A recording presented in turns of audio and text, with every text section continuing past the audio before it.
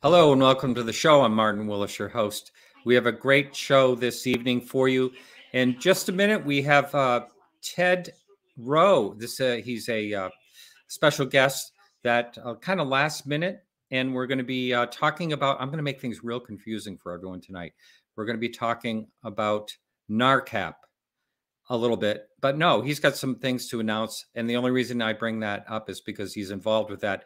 But tonight, later on, the main guest is Jack Brewer. He's going to be talking about NICAP and some other things as well. So I know all these things we have to keep track of, what means what and all that. And so our guest has a great blog called the UFO Trail, blogspot.com. And lots of information over there. Some people call him a skeptic. I think he's looking at, we can call him a skeptic. I'm never shy away from having a skeptic on the show. I don't particularly like debunkers. I don't call him a debunker. But anyway, Jack Brewer is a great guy coming up. And I want to say we have two shows this week. Thursday afternoon on YouTube and Facebook only is Mark Ollie. And he's going to be talking about crystal skulls, which I've always had a fascination with. I went to Expo 67, I think it was about 10 years after it was still open up in Quebec, Canada. And I saw a crystal skull there and I was totally mesmerized by it. And some of them came from Mayan ruins. I'm not sure where these come from exactly. I know that there was a hoax out there at one time, something supposed to be ancient. Anyway, check out, that's on the UFO. It's on our YouTube channel only, and it's live streaming this Thursday at 3 p.m. Mark Ollie. And if you want to get notifications on YouTube, simply just subscribe to our channel and click the notification bell on the side. So this week's blog is taken aboard a UFO and turned into a mutant. Now, this is a story. Charles Lear, who writes our blogs, talks a lot about people have these incredible stories, and he doesn't always talk about things that are factual, because of course a lot of this stuff, or 99% of it, can't be proven other than something happening. Anyway, it's a good read, and check it out. It's kind of a short blog, but he also has a follow-up on the update of Irma Rick, the story of the woman supposedly saying she was transported by a UFO in Brazil. I think it was Argentina. I'm sorry. She was supposedly transported in the middle of the night, 60 miles, showed up with, where she couldn't have walked that far. Who knows whatever happened. It's an interesting story. And she certainly doesn't look like someone that could have, well, I shouldn't say it that way. She would have a hard time walking that far. Anyone would. But I'll better just leave it at that.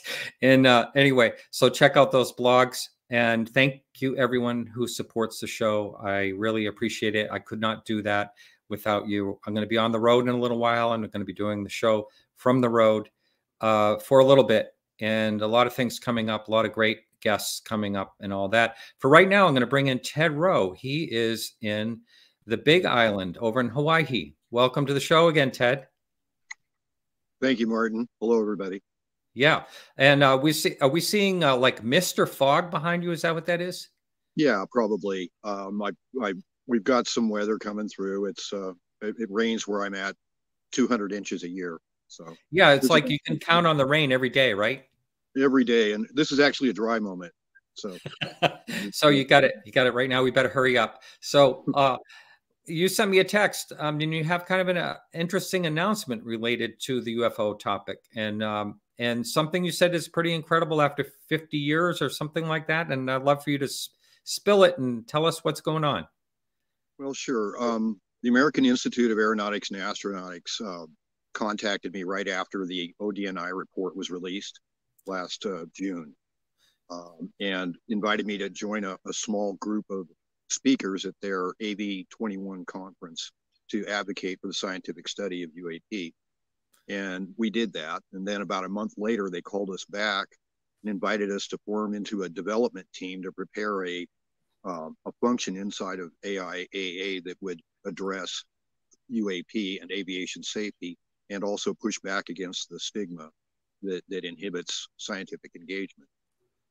And so we spent the last yeah, we spent the last 6 months working on that program, and the backstory is just that when I was a kid trying to resolve UFO experiences in my life and my family's life, I was looking up UFO in the card catalog at the library, and of course AIAA was right at the front with their statement on UFOs. They had taken a counter position to Project Blue Book and Condon in their conclusions, and advocated for further study. They had one, I think a local chapter did a conference on UAP in Los Angeles or something shortly thereafter, and then it kind of died on the vine. Now 50 years later, I'm part of that story, and it's kind of interesting, from a couple of angles. Yeah, that is great. That is great.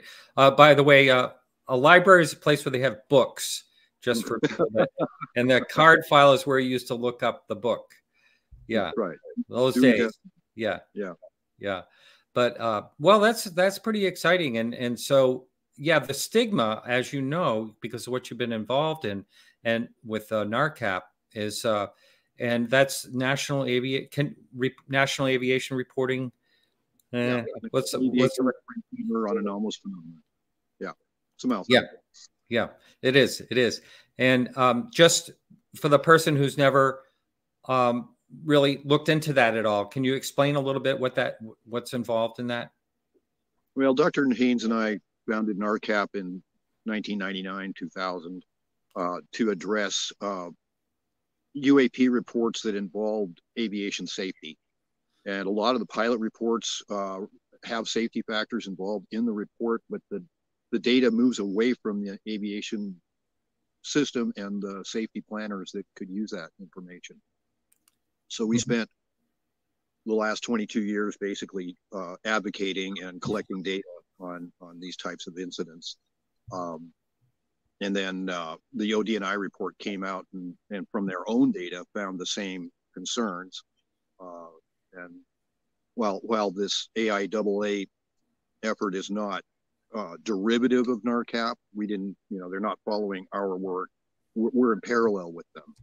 We both have the same concerns, pretty much the same perspective. Now, one thing that always comes to mind when I talk to someone like you, and I don't know if I spoke to you about this before when you were on, but Gate C-17 back in 2007, O'Hare Airport, was the disc that was above the gate and then shot up through the clouds, punched a hole in it, for those of you that are new and have not really looked at that story.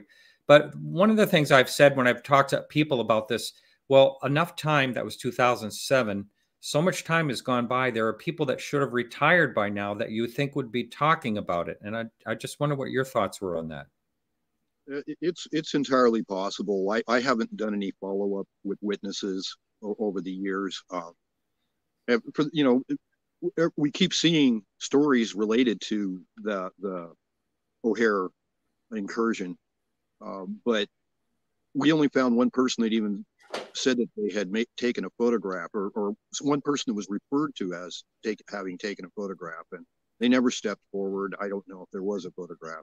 All the photographic evidence I've seen has been, hoaxed or fake. Oh, yeah. So, and at the time, cell phone cameras weren't that prominent, and it doesn't surprise me. It's not a hill. That case is not a hill to die on. It's just an example of an incursion into Class B restricted airspace, and the attempts to mitigate those things. And again, the data didn't go to safety planners. As it turns out, the FAA doesn't take UFO reports, hasn't for decades. And so if you've got a case that involves a UFO where souls were on board and you were concerned, there's nobody cares. And, well, I don't understand that if you really think about it. Like, it's a safety issue, and why wouldn't they be interested in that? Well, if you can imagine what it was like for the UAP task force to show up at the FAA offices and say, "Hey, show us all that great pilot UFO stuff you guys have," and they don't have anything. We haven't been. I mean, if you look at the manual says take it elsewhere. The manual says if you want to report a UFO encounter, contact a civilian reporting system. Is that right? It Jeez. It doesn't even make no. any sense to me, because if they were flying by and there was a balloon or a drone or something, of course they would report it, you know, through the FAA. And what is the difference? That it's unknown? Well, it's just that it was something they can't identify, and that standard is unacceptable. We briefed the aviation safety reporting system analysts down at the bunker over near Battelle there outside of Ames Research Center, and talked to them about it. And they do get those reports, often anonymous, but that's the only place where pilots could go. Now that we have the Pentagon in the game, and they're setting up a reporting system across all government bureaucracies that centers in on their program, kind of like the French program at GPAN. Right. Yeah. Hopefully that data will first off, it'll be collected, but then the problem is, again, it moves away from the aviation system into the defense establishment. So aviation safety planners still don't have what they need, even though the ODNI report specifically stated that along with national security, they're a threat to aviation. So, you know, it's something we need to resolve. And I'm hoping that our work through AIAA is going to help us, you know, address issues of data integrity and access. Yeah. Well, I learned something, Ted. I had no idea that they washed their hands of, I just thought they didn't pass along any information, but I had no idea that they had nothing to do with UFO or UAP, as they say, reports. That is, if you look at the aeronautical instruction manual, you know, the AIM, or you look at the air traffic control instruction manual, their entries on reporting UAP are the same, and they don't do it. They don't accept it. They refer them outward. Interesting. Well, I hope the day comes where pilots are not going to worry about losing their jobs, you know, by reporting something, because there's probably a lot more seen out there than ever reported. Absolutely, and that day is coming, because, like I said, now the data is going to be collected, and then it's a matter of us trying to get a hold of some of it so we can do the right thing with it in terms of making sure pilots are prepared for the unexpected. Yeah. And I wrote a pilot advisory about this. It's been read in 140 countries, and it's just a conservative angle on how to deal with it. So, yeah, I've told people before on the show that I was a former, for a while, I was a flight attendant. And so I got to ride up in the cockpit a number of times, and you can just see a vast area. I mean, you can see for miles and miles and miles on a clear day. It's amazing. I don't know how many miles it seems like, but it seems like you can see easily for 100 miles. So, sure, you know, anything in the sky, you would think that that pilots would see more, actually, with all the reports on the ground. You'd think they would see more than reported. Well, they do, and they're reticent to talk about it. I can't tell you the number of times I've been somewhere and people know who I am, and somebody pulls me aside and said, "Hey, you know, I was an air traffic controller at X military base, or I was a pilot flying for something, and I want to tell you my story." And so we get the stories. There's a lot more than we actually know about, because the system's been hostile to UAP reporting. Excellent. I think it's starting to rain, or those insects. Yeah, it's starting to rain. It comes and goes. Right on cue. So anyway, Ted, thank you so much. It's always a pleasure talking to you. My pleasure. Yeah. Take care. All right. Bye now. All right, everyone. So our main guest tonight is coming up right now. Jack, welcome to the show. Thank you for having me. It's always great to be here. Yes, I think it was 2016 when you were on before, as time just ticks away. It sure does. Yeah. And so you've been up to all kinds of things. Your blog is called The UFO Trail at Blogspot. And my friend wrote for you way back in 2016 about hypnotherapy, and I thought that was interesting. She remembered it, and I forgot all about it, but you remembered every bit about it, so that's great. I did remember Donna, your friend. I remember that when I did your show before, she called in and we talked, and I was interested enough in her comments that she and I connected off of the show as well. And I interacted with her some more by email and did a blog post about it. And Yeah. I think a lot of people have these interactions with UFO researchers and circumstances that arise that are worthy of hearing and giving attention, that they're just not willing to try to fight to get, you know, on the airwaves or get some attention to their story, because oftentimes they're very personal stories and they often involve people besides just ourselves as well. Right. And yeah, I certainly remember Donna and her circumstances, and I'm glad to hear she remembered it, and I hope she valued it and that things are going well. Yeah. Yeah. So, well, it's always great to have you on. And you know, I don't know if I announced you in the proper way, but I said some people call you a skeptic. Would you say you're just looking at this topic logically? Is what I would say, more than you're not a debunker. You don't bash people or anything like that. And someone wrote in somewhere in the chat room, I saw, well, he's not a debunker at all. So I never called you one, and but I like to hear the skeptical side of things, because I think I remember Stanton Friedman says, you know, have an open mind, but don't let your brain fall out. You know. Yeah, yeah, And, and you know, maybe debunking is in the eye of the beholder. exactly. Yeah. So you wrote about, well, you've written some books, and one of them we're going to be talking about a little bit later, and that was called "The Graves Are Framed." But just quickly touch on, or what's the title to that one exactly?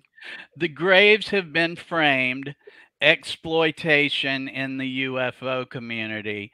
And the graves have been framed was a phrase that kind of got batted around with some people I used to interact with online. And it was kind of a way to try to reframe the way we think about things and the way that we look at things. And we could try a number of ways to tell people that a lot of the UFO lore doesn't stand up to scrutiny, or a lot of the claims are anecdotal and unsubstantiated. And one of the phrases that kind of seemed to fit that, to try to get people to come at it from a different direction, was just the grays have been framed, man. It's, you know, they haven't done everything that they're accused of. Yeah. Yeah.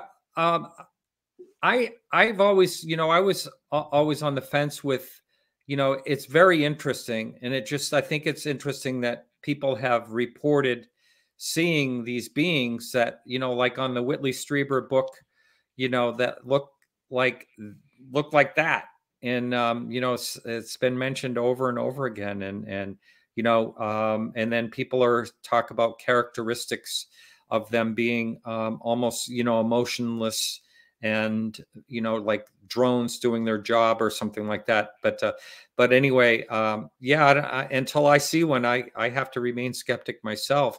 But it is pretty interesting. It's not just here in this country. People are reporting it all over. Some people say that it's, you know, pop culture influence, you know, all types of things like that. So I have no idea. Yes, Mr. Strieber's book cover, Communion, that's definitely a striking, haunting image that influenced people quite a bit. I was talking with your support staff before the show, and I think that most all of us, many of us, come at this topic because we think there's something to it. And people that believe in an alien presence or an other or something to that effect, they deserve the same dignity and respect that we would afford those who don't believe that, or that we would afford anyone. And I think where some of the problems arise, Martin, is we begin to argue things from a personalized perspective, and it shouldn't always be that way. For instance, if I challenge things that a researcher has asserted, or if I challenge their methodology as being flawed and not as solid as they purport it to be, that is a different argument from, does person A's experiences, were they real or were they imagined? But oftentimes an experiencer will kind of project the whole argument on if there's any substance to the UFO topic at all by questioning any one researcher or any one methodology or any single report. And it can become almost a reverse stigmatism that critical thinkers will shy away from the subject just because and not because they're afraid of being criticized for looking at it, but they just don't want to get publicly bashed and have groups of pro UFO people sent after them to discourage them from being critical. So it can almost become a reverse stigmatism. But I think everyone does deserve respect and tolerance about how they come to have the beliefs and the opinions they have. That could spread across of all parts of our society today, that way of thinking, because we're very divisive these days in so many ways. And if we can relax a little bit and let people believe what they want to, as long as they're not hurting other people, what's the harm in that? That type of thing. But so let's hear about NICAP. I think this is very interesting, that there may be an intelligence, a U.S. intelligence connection. And what led you down this path? Well,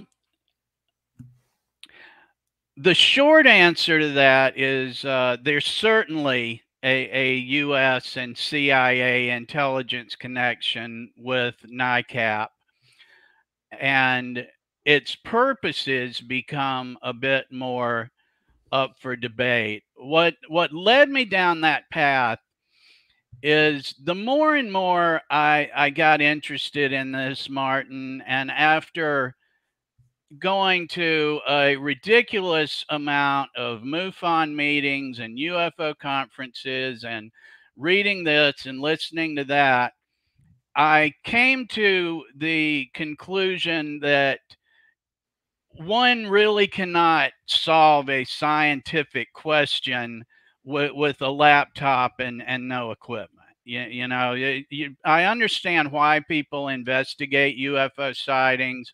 I understand why they interview experiencers. I get that some people are interested in it. But after chasing my tail long enough, I became much less interested in stories that have no resolution.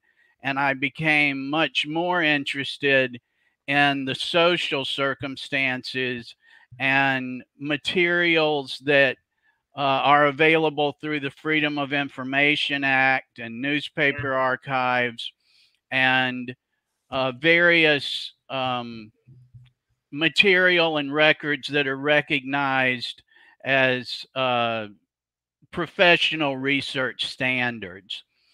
And so one of the things that I was interested in was where the intelligence community overlaps with the UFO community. And so I was interested in Bill Moore and the 1990s heyday of ufology. And of course, the more recent ATIP story and To the Stars Academy and that kind of thing.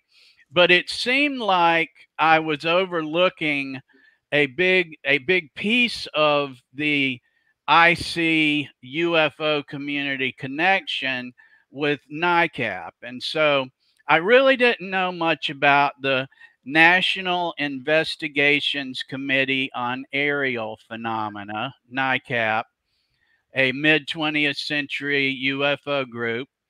And when I began looking into it, I started doing some FOIA requests and finding more and more ties to high-ranking members of the CIA, and there was just an undeniable connection between a group of people that were on the outskirts of the CIA and organizations that were contracted by the CIA and directors and key personnel of the CIA directly correlated with the people that incorporated NICAP and ran it initially. And I started out doing some blog posts about it and was surprised how much material directly corroborated these circumstances. So I ended up putting it in a book and am still getting more material, as I say, from newspaper archives, FOIA requests. There's a great deal of material available in archive collections at colleges, letters that are saved and things like that, that from the best I can tell are virtually untapped resources. And I hope to be looking into some of that. And I can understand people are interested in UFOs and they want to hear about aliens. And so oftentimes, if there's not a flying saucer in this story, they're not really interested.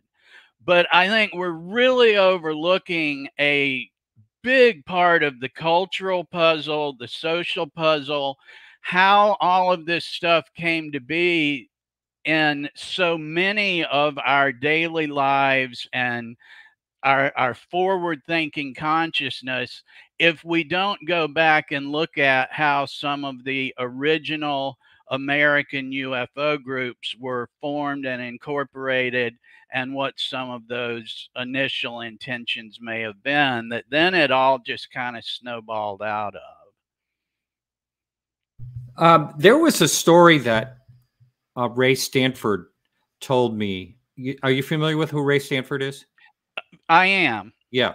He told me that he was involved in a conference and that all of a sudden had funds of $75,000 and a shell company that he traced back to American, it was through the intelligence, or I would have to talk to him more about it. But, it was kind of a big deal at the time.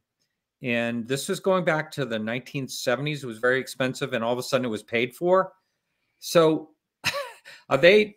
would you say that they're possibly looking to get inside information about what's going on with the public, or what's going on with, the possibility of UFOs and us being visited? Which would you say? Which would you think? I tend to think the latter is a low priority. I don't think that Director Hillenkoetter with the CIA would have come to a civilian organization, for instance, to learn about UFOs and potential aliens. That's just my opinion. What I feel pretty confident about is that the purpose of the intelligence community involvement, the CIA involvement, the DIA involvement, I think it changes from one instance to another, one specific circumstance to another, and one era to another. In NICAP's instance, the Cold War was a big deal. I think that things played in, like the NICAP director, Donald Kehoe, his signature move was getting leaks out of the military from pilots, from people that would give him documents, give him stories. I mean, let's face it, the FBI is not doing its job if it's not interested in those leaks. And it doesn't have to be for the purpose of what the leaks are about. Something else, the first thing that came to mind, Martin, when you mentioned that Mr. Stanford said the intelligence community had set up a conference, it's now known that it was a pretty common tactic at one time to set up academic international conferences, and that was used by foreign intelligence services as well as American intelligence services to try to recruit spies. And it put the leaders in the field in physics, communications, photography, whatever the conference was about, at events. And there were a number of spy techniques tried, like in more recent times, it would be here's my memory stick, unload my project into your laptop. And then when you get the memory stick back, you've got everything off of the people's laptop, or you're planning spyware and this kind of thing. And the conferences were an opportunity for intelligence gathering and trying to recruit spies. So in the UFO genre context, we've long had a lot of people in the defense community that take interest in UFOs, and that's understandable. You know, Martin Marietta contractors, people like that, have a history of being interested in the topic and what's flying around. So I could potentially see, and that was the first thing that came to mind with the story about Mr. Stanford, that the intelligence community had set up a conference to try to see who maybe is targeting these people that have security clearances in a professional capacity, or any number of intelligence or counterintelligence opportunities. As a matter of fact, in my book, I discovered that Dr. Donald Menzel, mid-20th century PhD, worked with the intelligence community, spent his life basically under surveillance because of the classified projects he worked on. After some 30 years of FBI memos about making sure that this guy is not reporting to Russia, isn't in bed with China or anything like that, I found memos that the Washington field office, or the Boston field office for the FBI, was requesting from Director Hoover permission to groom Dr. Menzel as an informant or counter agent, because he was still at that point in his career traveling to China and going to international conferences. So it's really hard to separate the intelligence aspects from the UFO steeplechase. And it's just something that most people understandably don't even take into consideration when they're just heading off to a MUFON meeting or an SCU meeting, and they want to hear about what's the latest UFO buzz, what's been going on. And those of us like me who are not in that line of work, have not ever been employed in the intelligence community, it's really a whole different way of looking at things to start seeing it through that kind of lens.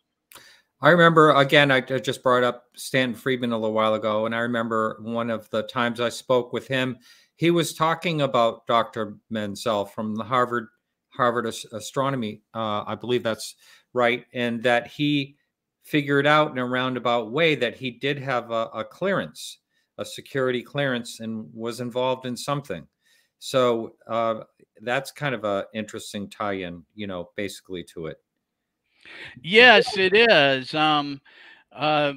my research indicates that Dr. Menzel was involved in some applications of astronomy to spying and code breaking and sending codes of all things. And it had to do with work he was doing about the most advantageous time to send and intercept messages based on atmospheric conditions. And that was just one of the things he did. And I also found some interesting archives where he exchanged letters with CIA director Hillenkoetter, who also served, ironically, as the NICAP chairman of the board for a few years. And they had a debate about UFOs, and it became apparent in these letters that Hillenkoetter was telling Menzel one thing, and then he would tell NICAP director Donald Kehoe another thing. And so I found that interesting, that Hillenkoetter seemed to be kind of talking out of both sides of his mouth about what his position on UFOs was. And also, Menzel was purported to be one of the Majestic 12, the MJ-12, as was Hillenkoetter. And the letters between the two certainly put that to bed, that if the two of them were aware of any flying saucer retrievals, they were sure playing the long game in their letters, so that 60 years later, when we read them, we will think that they didn't know anything about flying saucers. Interesting. Wow. Kehoe, what an interesting character he was. Wasn't he in? He was in the Navy, was it? I'm trying to remember what branch of the military. I believe Marines, and he was a pilot, and he was an interesting character. He wrote extensively for pulp magazines before he got involved with NICAP, and had attracted the attention of the FBI some 20 years prior to his NICAP involvement in the 1950s.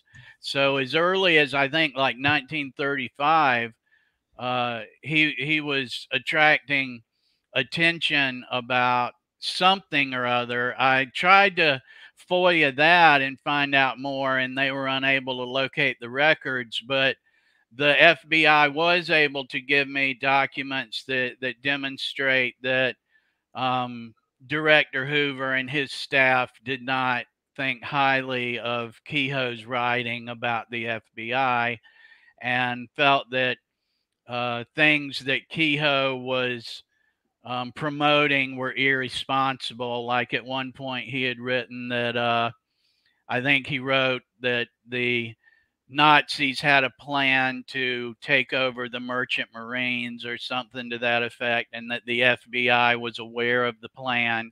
And of course, that's the kind of thing that would get Hoover's attention, and that would certainly get on his bad side. But I thought he was an advocate.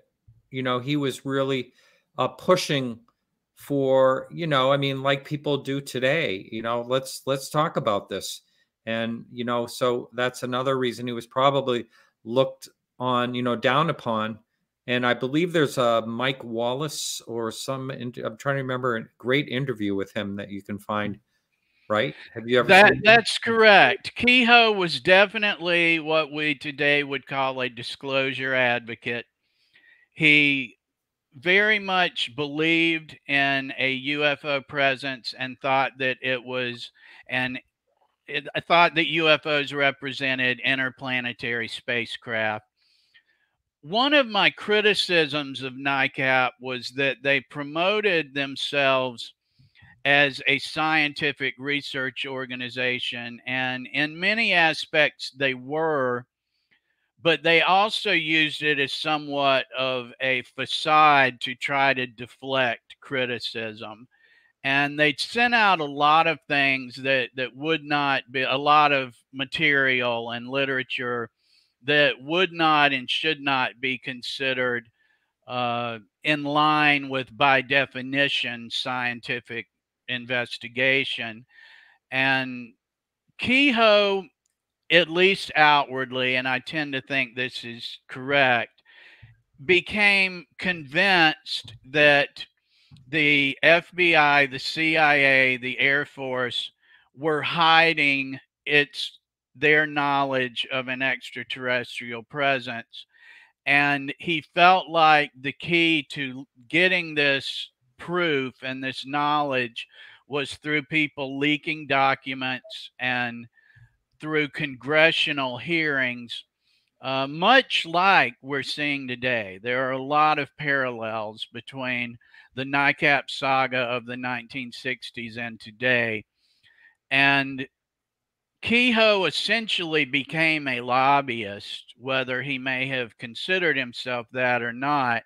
And NICAP successfully got congressional hearings that didn't turn out as they had hoped they would. And there's a whole, list of different opinions on how and why that happened. That the bottom line is, people that want to believe are always going to play the cover-up card. And those of us that might be a bit more even-handed or skeptical are going to say, well, maybe that's so, but it hasn't been proven. And if there is proof somewhere, it hasn't come out. And pretty much every conceivable attempt has been made by a politician, a disclosure activist, military intelligence people. All of the things that we see happening today happen in spades with NICAP, that directors of intelligence agencies, career intelligence officers, CIA officers were going on the record talking about their belief about flying saucers. And was some of that sincere? I would think so. Maybe most of it. I don't think all of it was. I think there were mixed agendas. And I tend to think so for what I was discussing earlier, reasons, as I mentioned earlier, that there was a lot of obstruction about the backgrounds of the people that incorporated NICAP. And the same way that we know now that academic conferences can be used as an intelligence community tool, we also know now that nonprofit corporations, 501c3 corporations, such as NICAP, were commonly used by intelligence agencies to distribute funds and to covertly move money around. And I think that might play into the story as well. I think when NICAP was first incorporated by intelligence community assets, I think that they had some different ideas about where it might go. Mm-hmm. And then that's back to how we were saying the particulars change from one instance to the next. Sometimes they might be looking for leaks. Sometimes they might be doing counterintelligence and trying to find out what foreign adversaries are interested in making connections with these leaks.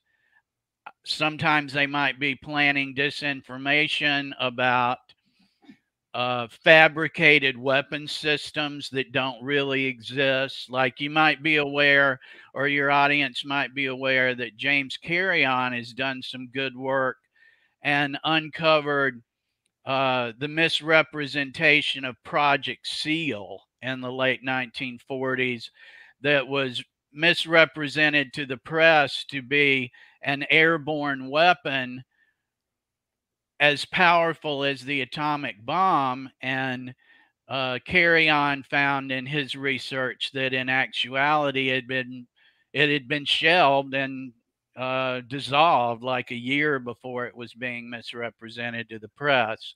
And I just think, you know, there is, pick a card, any card, you know, there's at least 52 reasons of why the intelligence community might be interested in games like that from one specific instance to the next. Now, Colonel or retired Colonel Joseph Bryan III, he was he a bit controversial? Because there was a rumor that he was definitely involved in the CIA or something, right? Yes. Colonel Bryan was virtually certainly a CIA officer, as represented in the New York Times and other media outlets. And a number of these people, like Joseph Bryan is one, has been of great interest to historians over the years for reasons that have nothing to do with UFOs. And that is because Colonel Bryan and some of the other NICAP people played significant roles in American and global politics. Nicholas de Roquefort is one that has been the subject of CIA lawsuits to try to get records on him, that was an original NICAP organizer.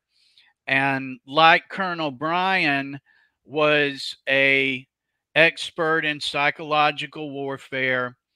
And Colonel Bryan was one who was with NICAP almost its entire life cycle. And he sat on the board and had connections in the intelligence community that go back to the early 1950s. He reportedly worked in the Office of Policy Coordination. And as I've said, my general thesis is there's this group that we can put directly with NICAP. If we want to start letting me get manic and sticking pins all over the wall like that meme that goes around, yep.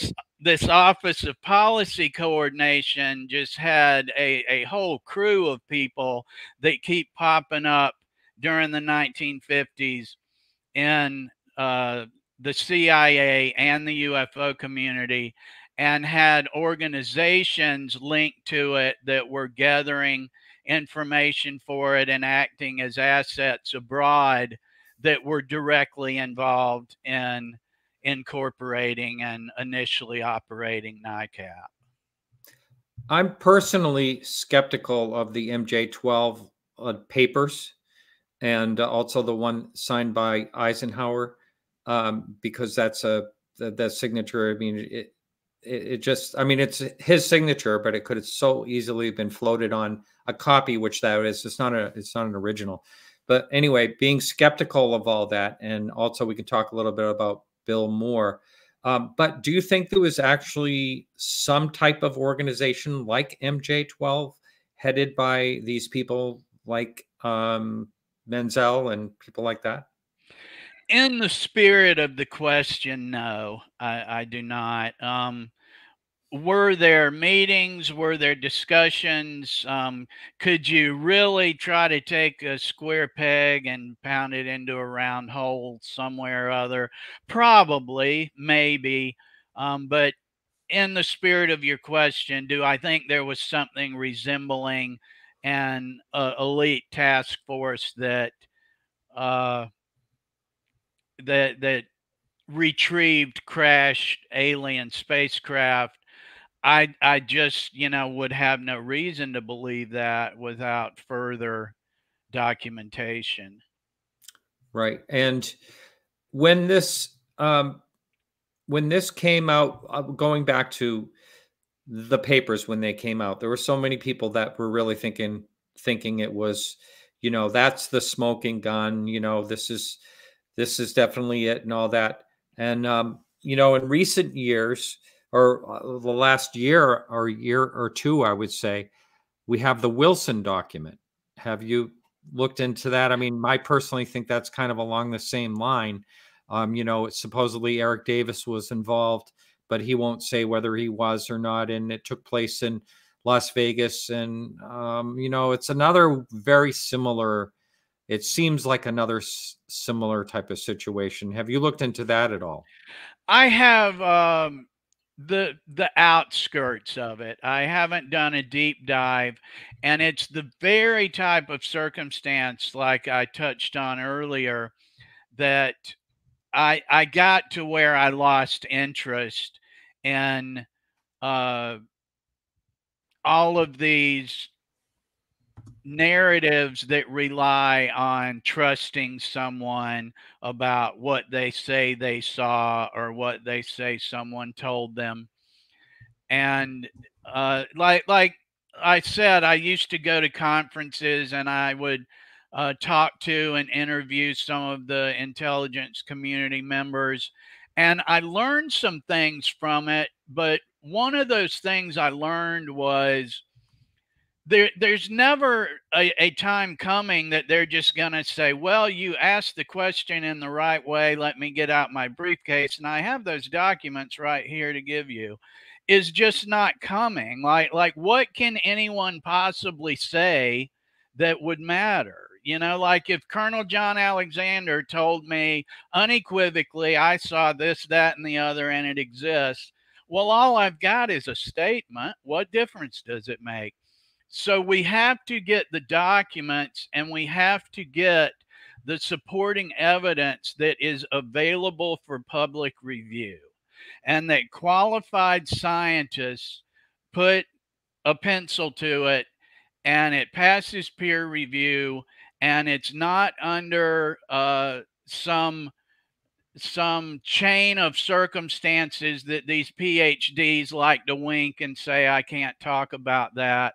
I'm just not even interested anymore.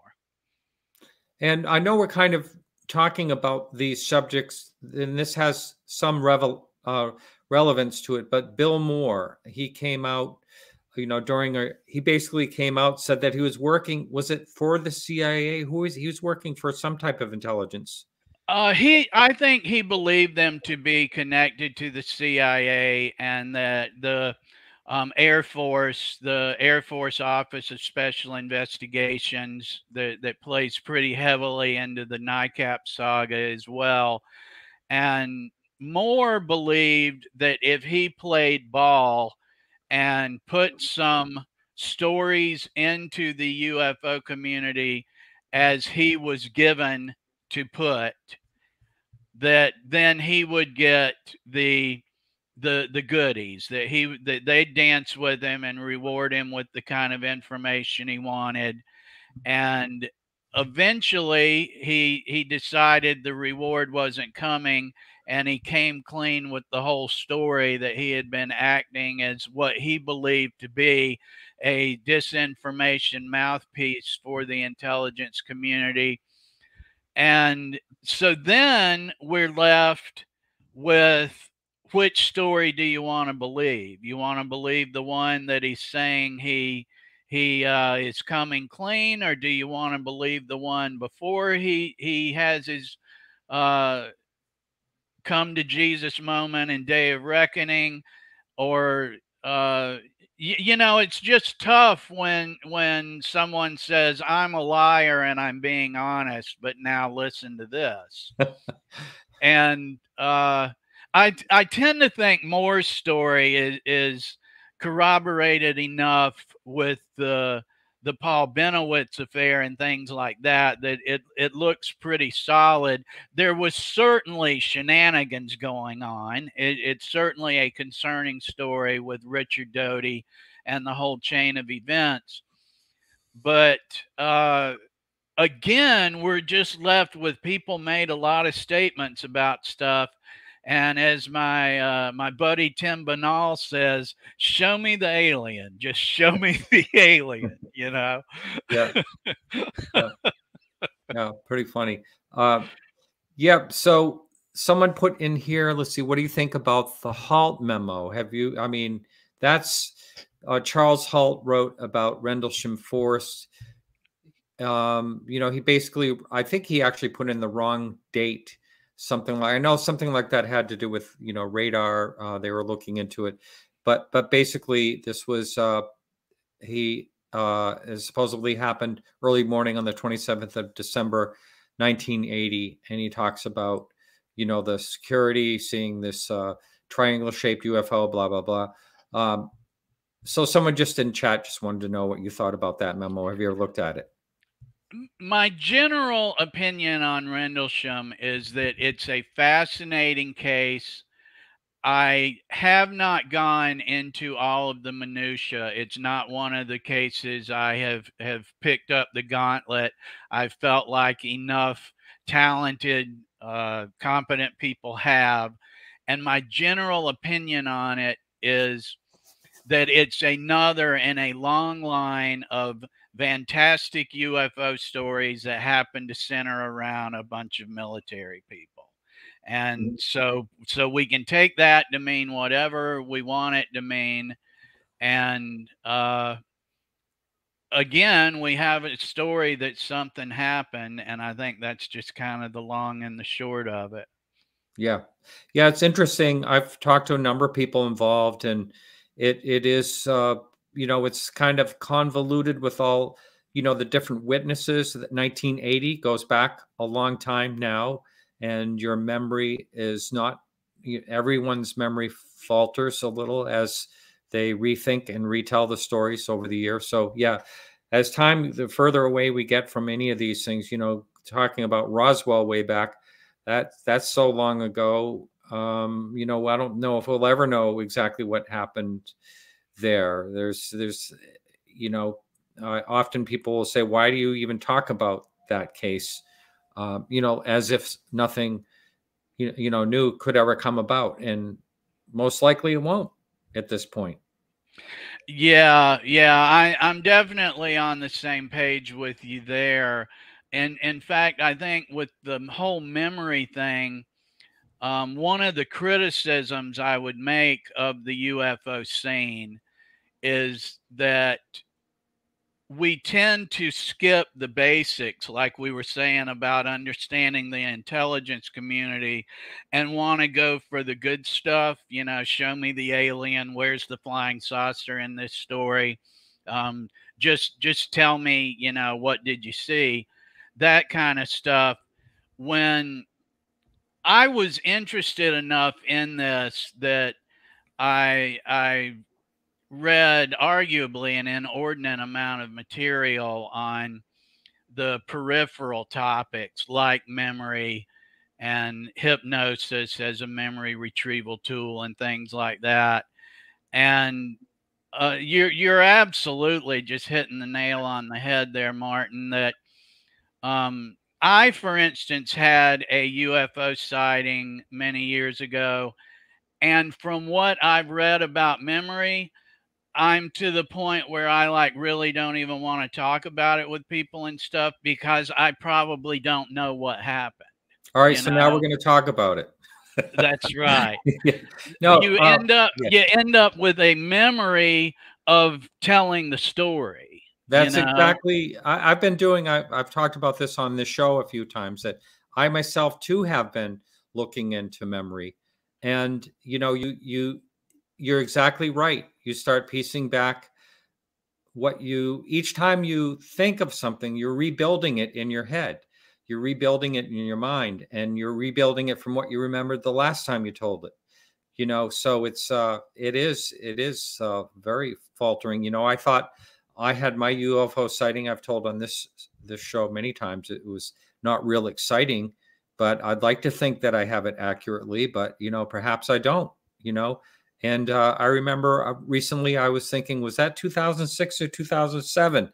I wasn't, you know, so. But I do, honestly, even though you don't want to tell it, I do want to hear about your UFO story. If you don't mind. I was a child in Charlotte, North Carolina, and I saw something that it's hard to describe. We might describe it as a V or protractor shaped that was spinning. And so as an adult, I think back, it was nighttime. I think back and think, okay, I guess maybe the way lights were hitting an object made it look like something spinning in that way, trying to, get my mind wrapped around what it might have been. And at this point in my life, I've just kind of come to the realization I don't know. And I'm just okay with I don't know what I saw. And that's just kind of how it has to be. And the more we talk about these things, then the more people are entitled to want to ask questions. And okay, well, where were you? What was the date? Let's look at airplane traffic. Let's look at weather forecast. And then you start having people trying to tell you what happened. And it should come as no surprise. It often tends to be what they think happened to them that they start telling you is projected, is what you witnessed. And that's actually how I got into a lot of the skeptical side of my points of view, was experiencing that there can be such a feeling of people pulling on each arm in a different direction in the UFO genre to try to get you in the alien camp or the interdimensional camp or the mind control camp, or what was it that happened. And and then there's people that would say, I don't know, you saw a weather balloon with lights bouncing off it, how should I know? And so kind of back to where we started, I really empathize with people and want to give them their space for their self-discovery. And at the same time, the skeptics have that right to say, I don't know, if somebody's jumping out here saying they've got material from a interplanetary or interdimensional spacecraft that they're doing tests on, that requires a little more than just, anecdotal personal stories, Right. So if you're just joining us live now, we're on with Jack Brewer, and I did want to announce that this is our 499th show. So that means next week is 500, and next week's going to be a call-in show. So I want everyone that's listening to this to get ready to call in next week. And Bill's probably going to help me out if we have some dead space, but get your questions ready for next week. It's a call-in show, should be a lot of fun. Speaking of that, in about 20 minutes, we'll be opening up the phone lines if you have any questions for our guests this evening.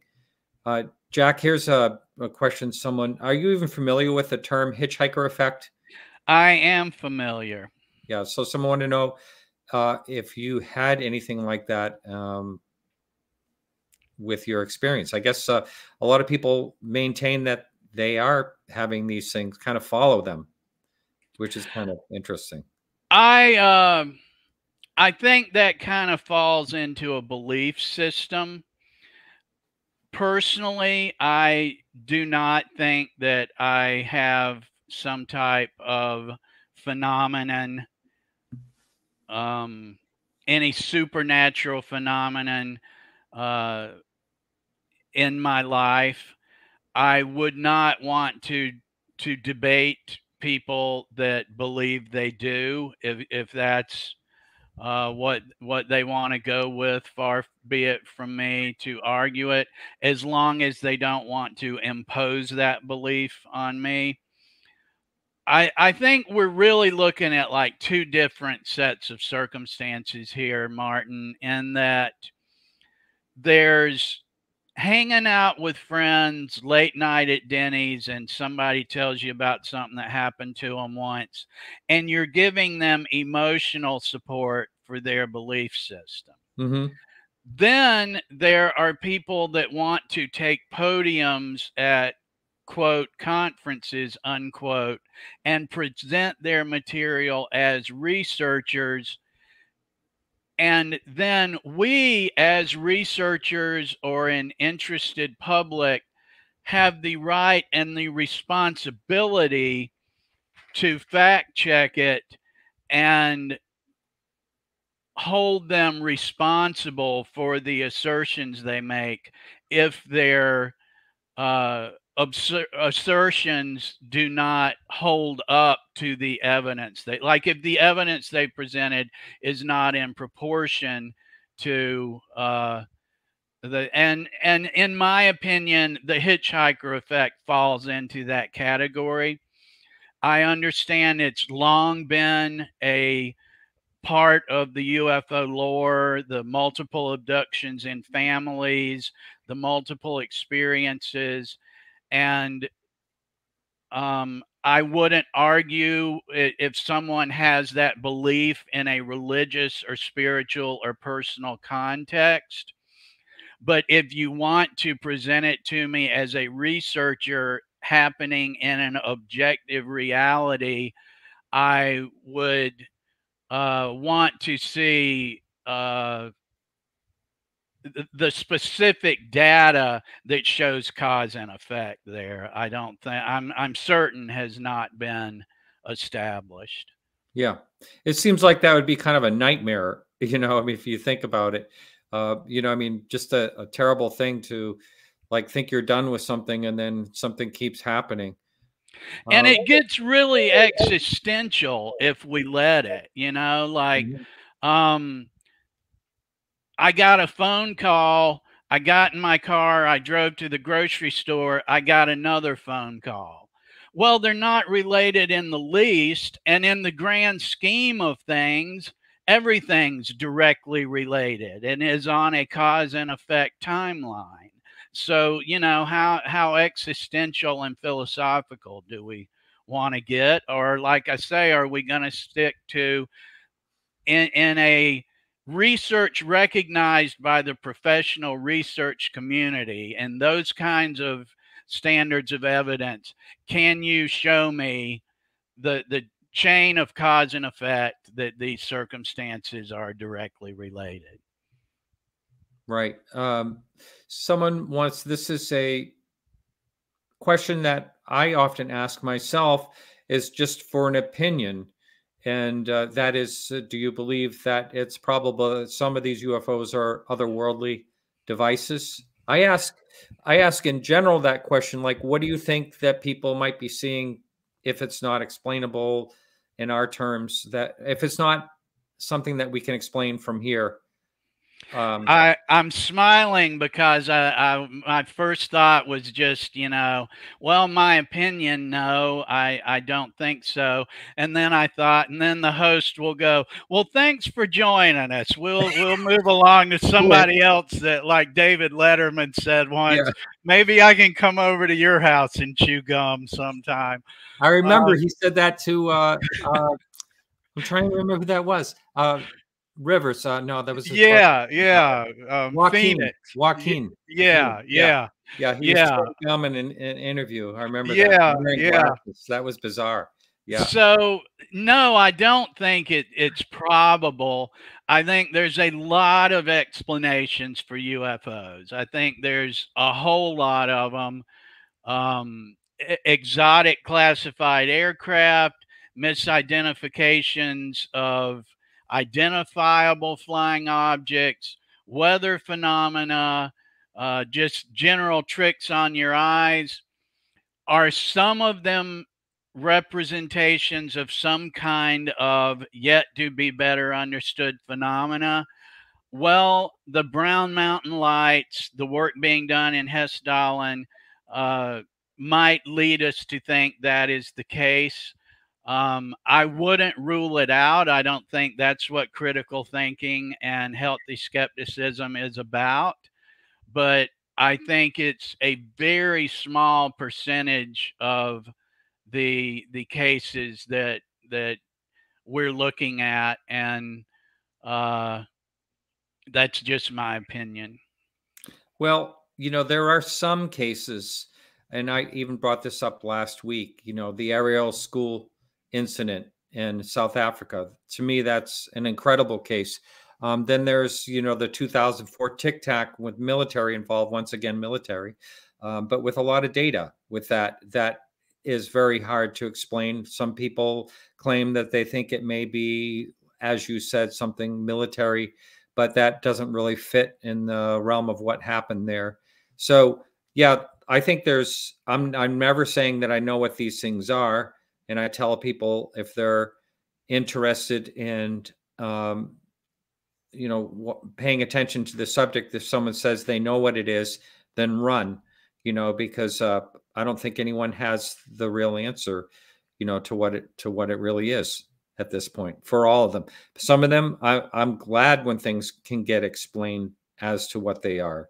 Myself, when someone figures it out. I mean, I brought this up recently. I'll just put it up as just a quick little clip. But I thought I was seeing a UFO right here. I'm going to play it right now. And what it really is, if you're looking, it's hard to see this. It looks like a disc here. And then all of a sudden you see it goes sideways. And then you see two. And it kind of disappears. And they both come back. And what it was, as it got closer, it was an airplane that had a banner behind it. And it was turning around. And I had just got to Miami. And I thought for sure I was seeing myself a UFO right off the bat as soon as I got to where I was. It's like, oh my God. Yeah, it's I like when those things can be explained. I mean, it would be really amazing if it was unexplainable, but that one, you know. Yes, the banner airplanes are a big one. I've seen clips over the years that looked absolutely fascinating, and then they were able to correlate it with a flight pattern of a plane with a banner. And then when you look at it, when you're told what it is, you can kind of see it. Yeah. But yeah, I had a similar experience once with. You've heard that people mistake birds at night for UFOs. Yes. And I remember they used to tell us that at the planetarium when we were kids. And I was like, what kind of idiot, you know, mistakes a goose for the mothership, you know? And yeah, like, oh, I thought I saw a star cruiser from another solar system. My bad. It's just a dove, you know? Well, Mother Goose. No? Yeah. And then one night, as they say, I'm walking across the parking lot, and out of the corner of my eye, I see what for all the world looks like a saucer-shaped craft going at an incredible speed all the way across the sky. And fortunately, at the angle I was standing, I was able to see for a brief instant when this bird flew out of the light that was reflecting on its belly, looking like a saucer shape. I saw for an instant as it flew through the dark and then on out of sight. And it was only, you know, maybe 60, 70 feet off the ground. And I actually thought it's kind of ironic. I've spent so much more time looking at clips and photos of saucers that my mind immediately goes to must be a saucer 8 miles high flying at an incredible rate of speed rather than a bird 75 feet at the air, you know, headed home with some dinner or whatever it was doing. And I mean, who knows how many people, like I was saying, you know, whatever I saw when I was a kid just becomes a lifelong quest to find the answer to this mystery that almost is like a karmic joke, you know, could even be considered a cruel joke if it was just something mundane like that. But again, you know, existentialism in the grand scheme of things, if it helps us with our own self-discovery, well, then, you know, whatever it is that does the trick, I guess. Right. I was sent a lot of people will send me their UFO video clips. I'm not really the person to send that to. And I have a friend, Mark D'Antonio, that is a person to send that to, but he's very busy. You know, people send him things all the time. But I do get a lot of clips. And recently I had one sent to me and I figured out that it was a bird, you know what I mean? But the person did not really want to hear that, you know, and seemed to get pretty upset at me by calling it a bird. But I could clearly see after I blew it up on I have a big screen. I blew it up. You could easily see that it was a bird, and it was just the angle it was at. You couldn't see the wings flapping. You know, it's always about angles and light reflection. And a lot of times you'll see birds at a very high altitude that are catching the sunlight from an angle, and they'll look like orbs. So there's a lot of times birds do look very mysterious. And so, yeah, we all have to be careful of what we're looking at. Yes, and what you experienced is another aspect, the detrimental side of UFO investigation and investigating reports of what we might call high strangeness, alien abduction, for lack of a better term, that people often don't want to hear what it is that we might as researchers actually think happened.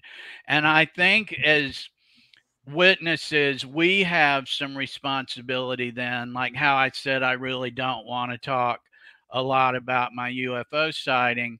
I have a responsibility to decide, am I looking for emotional support or am I looking for investigative support?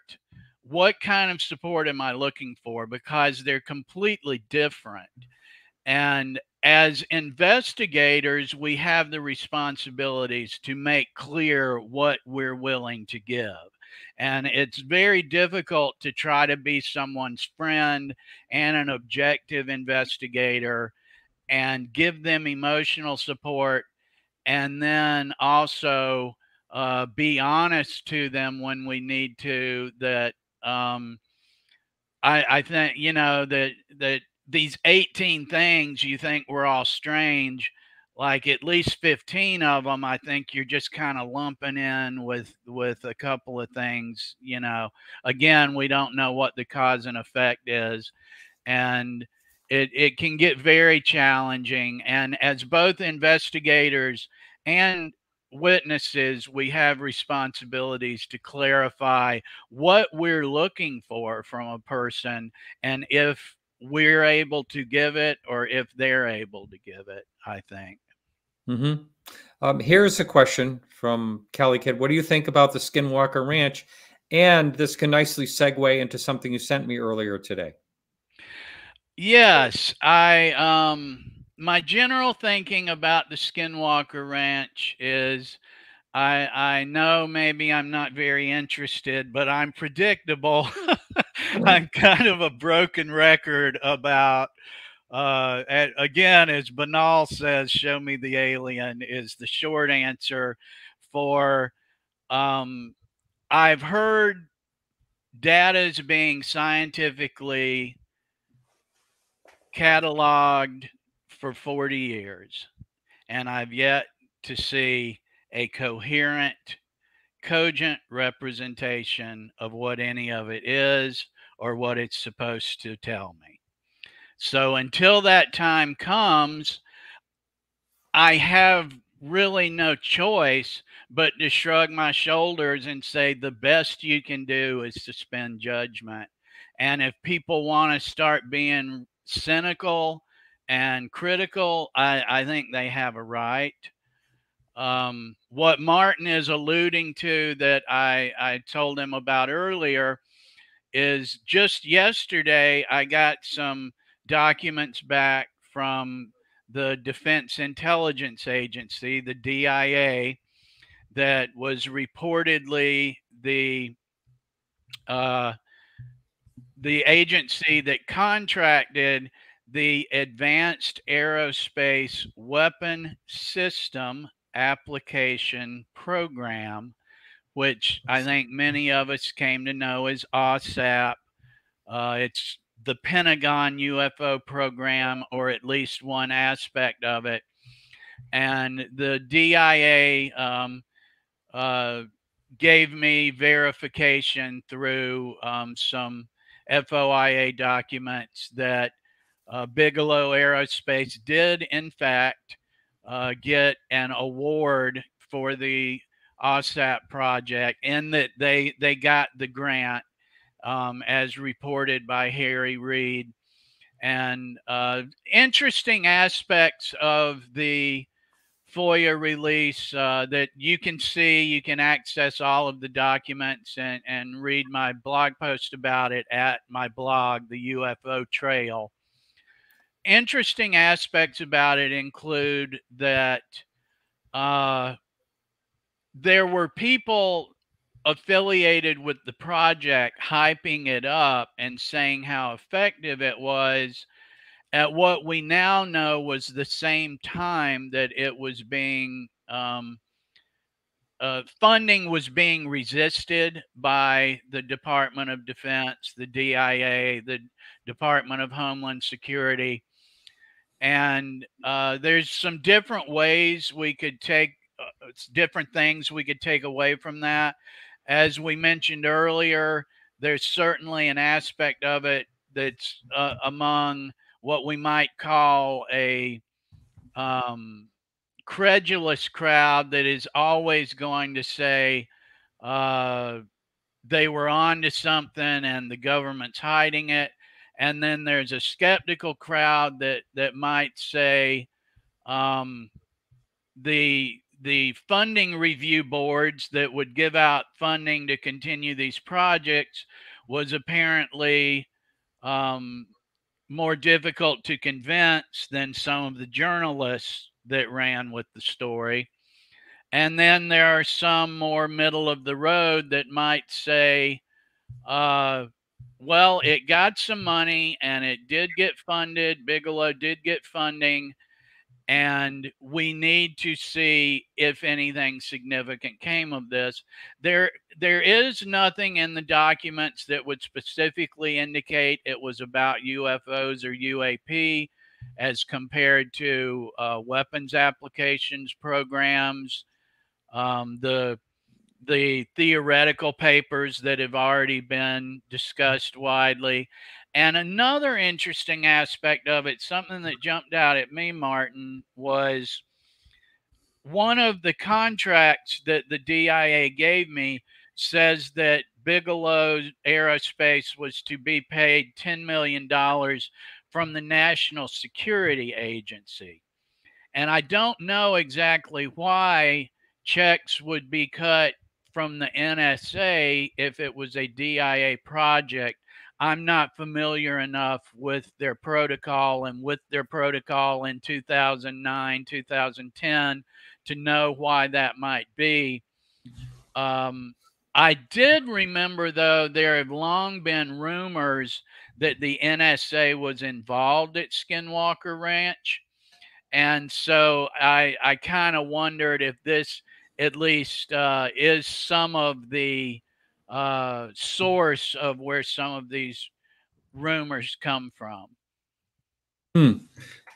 Well, it's all interesting. And do you think that there is the possibility that there's some documents that have just not been found yet? Or do you think that yes, I anticipate that DIA will be giving us a significant amount in a document release sometime after the end of the year. They continue to make me and other FOIA researchers aware that a number of our FOIA requests on documents pertaining to ATIP and OSAP and general UFO program stuff, like any contracts they had, deliverables, reports that were filed. A lot of those FOIAs remain open, and the DIA tells us that sometime around the end of the year, they plan to release the material that they have been reviewing. And at that point in time, they will post it. The DIA will post it at their FOIA online reading room. Interesting. And I've saw documents recently come out through John Greenwald's Black Vault. Does this have anything to do with? Are they related in any type of way?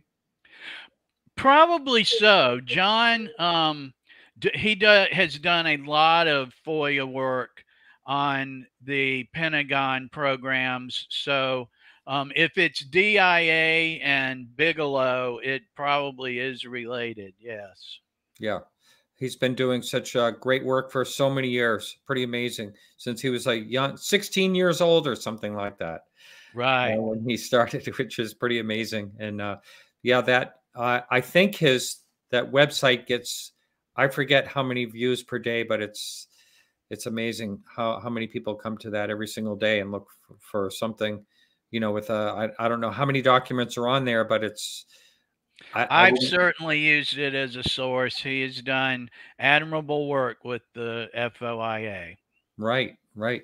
And it's not an easy thing to do. You know, from what I understand, you have to be very precise. And there's so many ways your request can be rejected. And you have to be very specific at what you're wanting. And they can jump right over the topic you want if you say it in some type of unusual way or whatever. Yes, and in best case scenarios, it can even take years. Sometimes not, sometimes a few weeks, depending on what it is that we ask for. But the general way to do it is request a lot of stuff regularly. I do maybe, I don't know, I probably average 2 or 3 requests a week. And then over time, you get to where you're getting something once a week or so. Like after 2 or 3 years, you're getting something to read and look at. And I don't want to look for just arbitrary things. Like I don't want to just be a thorn in their side. So like NICAP, I probably have, oh gosh, probably 80 different FOIA requests on one person or another, or a board they were affiliated with, or an office of the CIA. And so as those continue to come in, I'll keep posting them. But yeah, if you just send one request and wait 4 years to see what they say, it can be very uninteresting that way. Yeah. Okay, the lines are open. The phone number is 855-472-5483. Bill is standing by if you'd like to call in for our guest tonight. And don't forget, next week is all calls in. But if you'd like to call in, please give us a ring. Bill will be standing by. We have bounced all over the place, but let's talk now. You can get into your other book a little bit more if you'd like to discuss more of what that's about. Sure. I mentioned a couple times that the UFO community, maybe better called the UFO subculture, has a tendency to try to pull people into one camp or other and persuade people. It can become a lot like lobbying efforts or even rooting for a favorite sports team or something.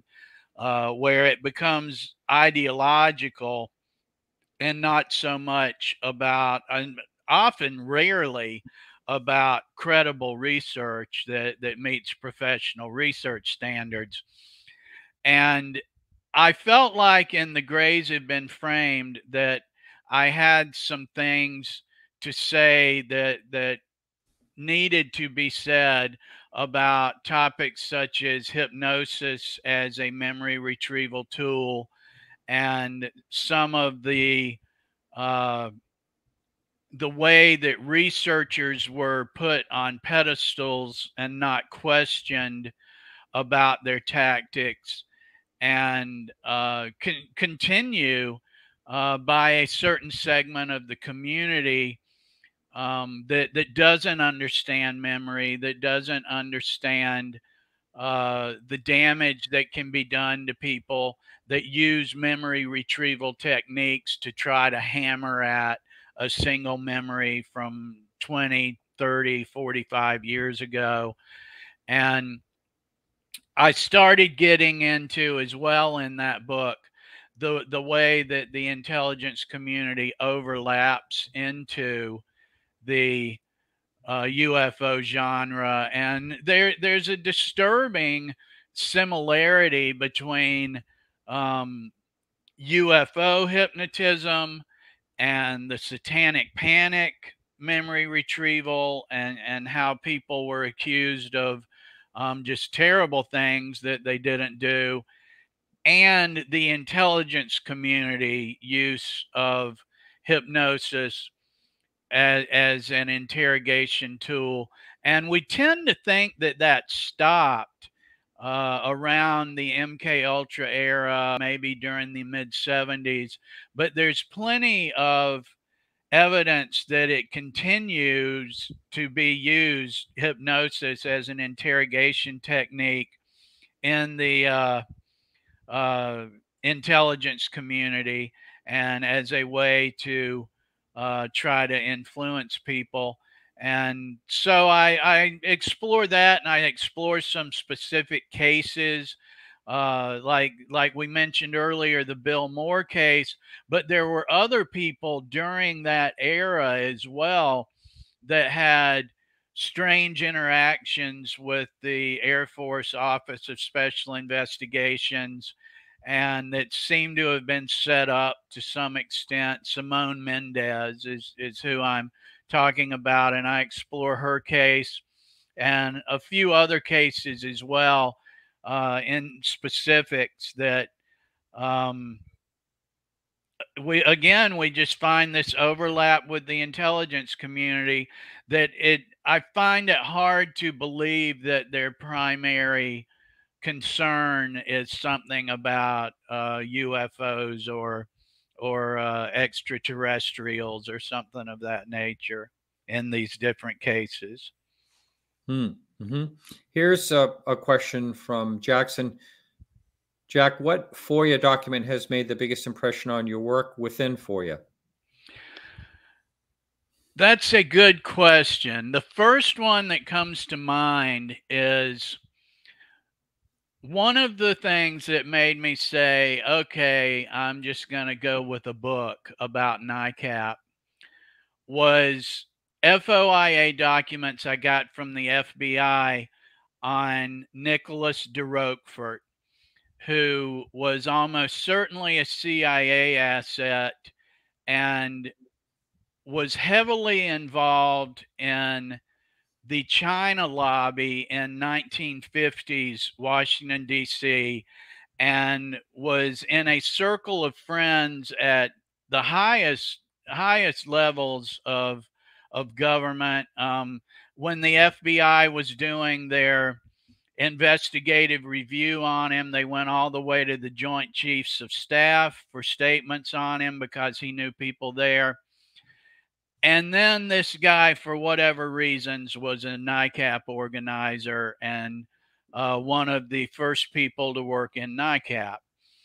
And the FOIA document that I got that I thought was really interesting was that while the Washington field office was doing an investigation on Roquefort, they sent Director Hoover a memo that is heavily redacted, heavily blacked out, that states that they talked to a confidential informant about Roquefort, and that the information was given to them under the agreement that it was not to be shared with other agencies or investigators or even outside of Hoover's office. And so when the Washington FBI man sent this to Hoover with his reports, he sent copies of the reports for the other offices, but only this one letter to Hoover. and the information is blacked out that the informant gave him about Roquefort. And very interestingly, this was the month after NICAP was incorporated. It was November 1956, during the time Roquefort was working with NICAP. I requested a review of the document for further disclosure, and the FBI conducted the review but declined to offer any further information on it. And so that really intrigued me, and I began looking more and more into Roquefort and his associates that were involved in incorporating and launching NICAP. Now, what caused NICAP to basically fall apart in 1980? I saw there was a lot of infighting. Do you think any of that was related to the intelligence community? Well, there were always people linked to, if not directly employed with the CIA in the final years of NICAP, on its board, managing it, taking care of phone calls, things like that. The demise of NICAP really started in 1969 when they removed Donald Kehoe and Gordon Lohr from their positions, and they put some other people in, and morale was bad. They tried to hang on during the 70s, and even did some reasonably interesting investigations and printed some materials that were reasonably interesting, but it never had the boots on the ground enthusiasm that the mid 1960s NICAP had. And by the 1980s was little more than just a name on paper. And I think it was 1982 was actually sold to the Center for UFO Studies and the J. Allen Hynek group. But even in the 1960s, Kehoe was starting to lose his swagger with NICAP. And when the point came that the congressional hearings and a UFO study conducted at the University of Colorado, known as the Condon Report, didn't go the way Kehoe and NICAP wanted, some people feel like that the CIA said, okay, now's our chance. Let's stop this shenanigans. Other people feel like Kehoe kind of dug his own grave and that people were tired of bashing the Air Force, bashing the CIA. Remember, that was a point in time that patriotic Americans wanted to be behind the FBI and the Air Force, and a much different time. I tend to think a little of all of that's involved. If the CIA launched NICAP, which I'm pretty thoroughly convinced it did, and I think there were people working with NICAP that didn't need to be read into that information. I think Donald Kehoe was probably one of them. I think Gordon Lohr was. I think that their intentions were sincere and that they were trying to do good work. I just feel like that if the CIA launched the organization, then it wouldn't have just thrown it to the curb over the years, and it was not going to leave it up to chance for how it played out. And I think that's why CI associates were brought in the 70s to act as president and remain on the board, and just kind of keep it officially open if other opportunities came along that were needed. But at some point, they just dissolved the organization. And it might be interesting to see the timeline of what was going on in MUFON with the intelligence organizations.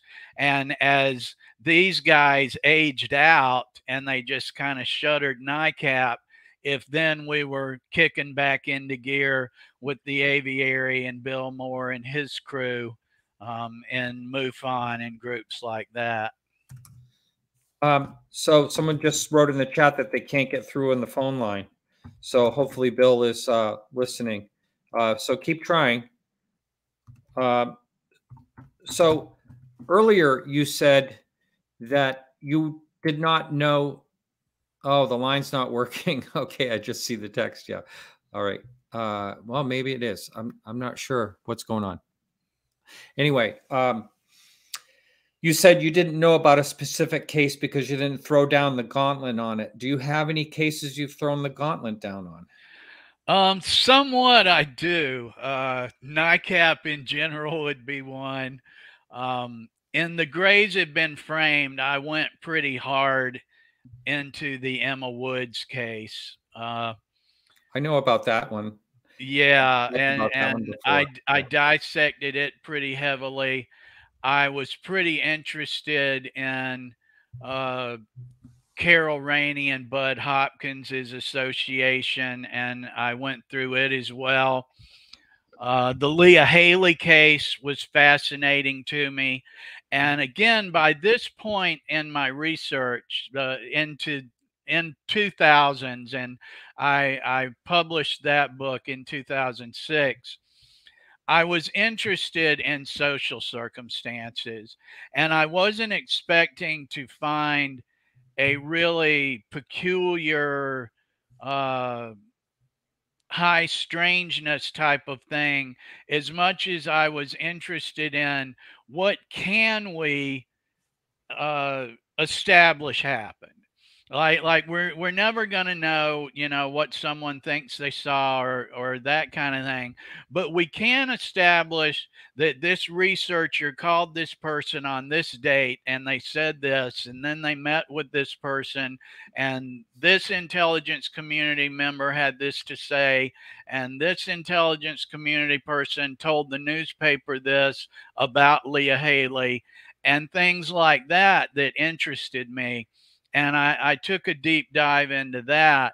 And thus the name of the book, The Grays Had Been Framed, Exploitation in the UFO Community, is that whatever the reasons that some of these people did find themselves interacting with researchers that we question their motives, or members of the intelligence community that their agenda is unclear, it's clear enough that the circumstances were exploited for reasons that we often can't really identify. Sometimes it seems apparent enough.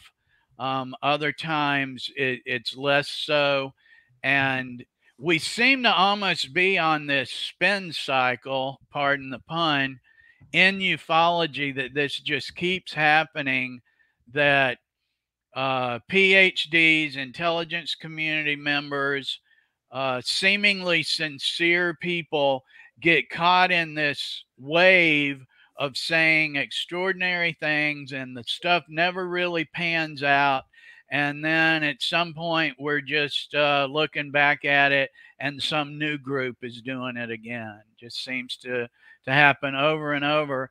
And to me, that is probably most disappointing among the academics, because the intelligence community people may be doing their jobs to some extent, or at least in some circumstances, whatever that propaganda or public relations campaign or that job may be.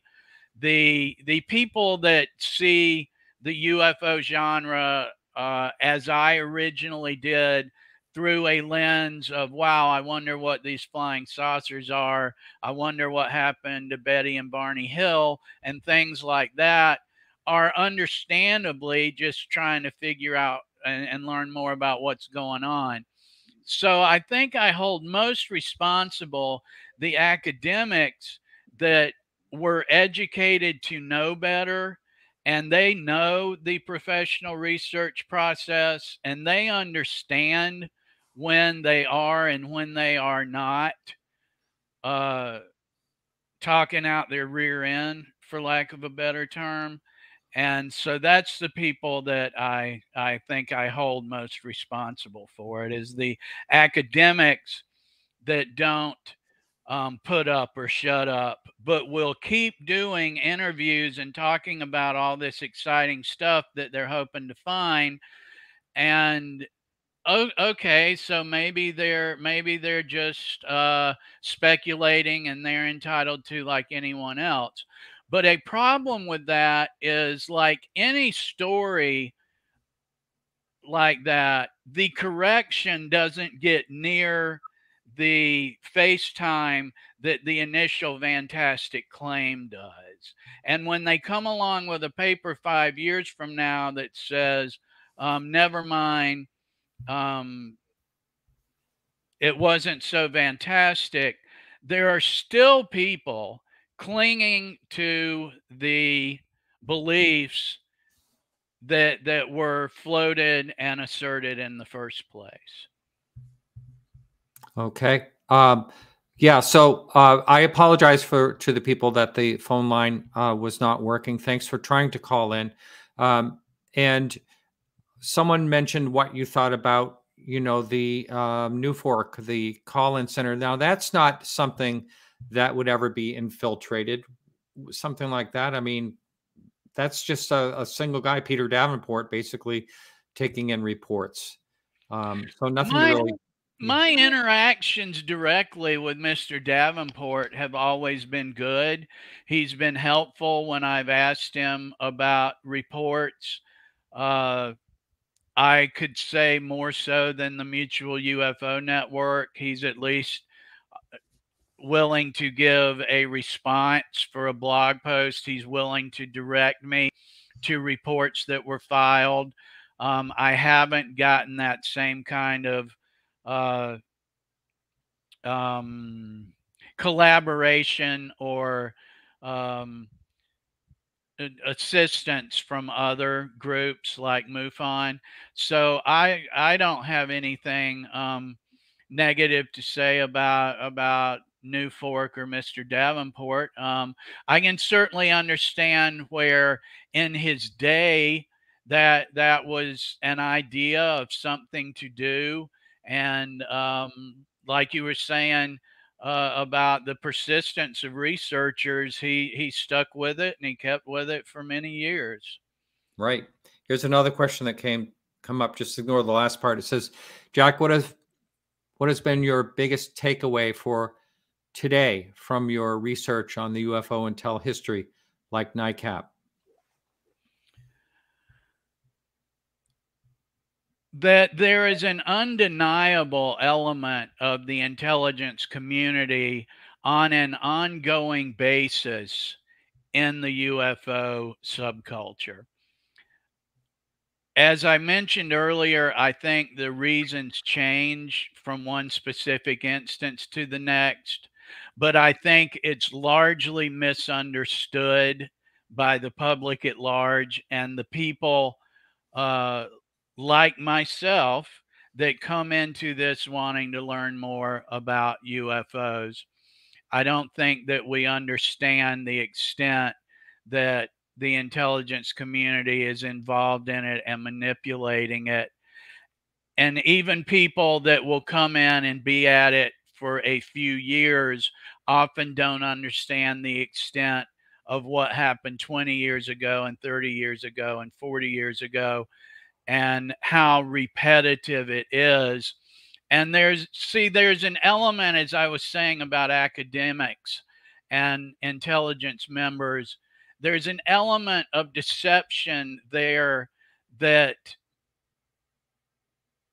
while they may or may not allude to it's never happened before and that stuff happening now is new, but by not educating their following about what's taken place in the past, there's a certain element of deception and lying through omission, and some outright misrepresent circumstances and then don't correct them. And so that would be my main takeaway is I wouldn't rule out that there's some unusual phenomena that is yet to be better understood. But it is undeniable that the intelligence community has had a front row seat in the way the topic is massaged and interpreted by the public since the very outset of the modern UFO phenomenon in the 1940s. It's all very interesting. We have 2 questions. We only have 3 minutes left. We'll see if you can get these answered. Have you ever heard of the term UCT, uncorrelated targets? It's a NORAD's acronym for the phenomenon. I never heard that before. Not off the top of my head. If I've come across it, it didn't resonate with me for some reason.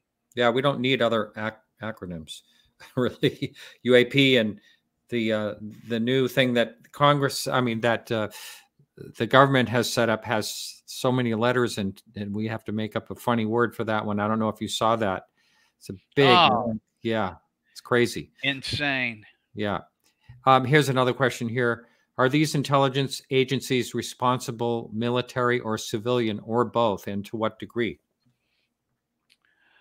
I mean, they're not civilian, they're government, right? Yes, and it would depend on specifically what we're talking about. Like in NICAP, the CIA certainly had an interest in the launching of the organization, and it had relationships with civilian groups. That one was called Counsel Services and was a public relations firm. Another was a government agency called the Economic Cooperation Agency that acted as an asset for the CIA. And I think that that's a really common theme. I know it is in the intelligence community bag of tools to have government agencies acting on its behalf and assets in key positions that it can count on for favors and information. All right. Well, we made it. We did the whole show. And I do want to apologize to the people that were trying to call in. And considering next week's a call-in show, hopefully that will be fixed. But thank you so much, Jack. It's always been a pleasure. I like your level-headedness, and your opinions are very good, in my opinion. How do you like that? Thank you very much for having me. It's my pleasure, and I appreciate it, Martin. All right. You take care now, and we'll talk soon. All right, everyone. So that's it for the show tonight. Thank you so much. Don't forget, next week, get your, well, we can talk about anything. Talk about a UFO sighting. You want to, you have some questions. We're taking calls, and it's just a call-in show only next week for our 500th show. Thank you so much, and remember to keep your eyes to the sky.